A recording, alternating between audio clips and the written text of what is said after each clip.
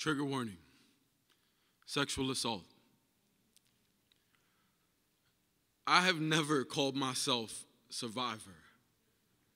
Survivor implies I fought, a glorious fight, a trail of dead men at my feet, sword hoisted up against the sun, and all their hands are no more.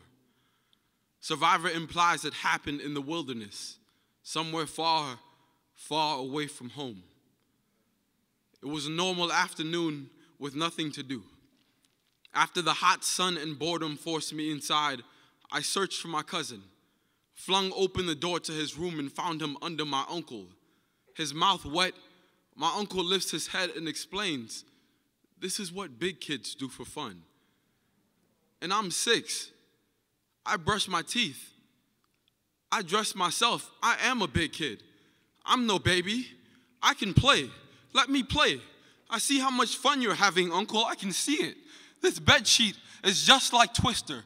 Put your hands in all the difficult places. Let me prove myself. I promise I won't tell Papa what we're doing in this pillow fort. Pull for the parts of me I still have nicknames for. Just please, let me play.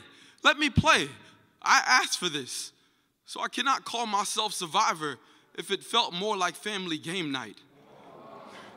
Afterwards, he taught me the taste of soap, how to scrub away traces of the truth, how to rinse and repeat the word secret. I have not told this to anyone in my family.